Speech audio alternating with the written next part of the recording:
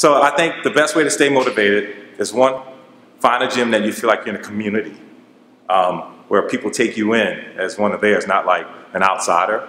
And two is knowing your body composition, where you're starting from.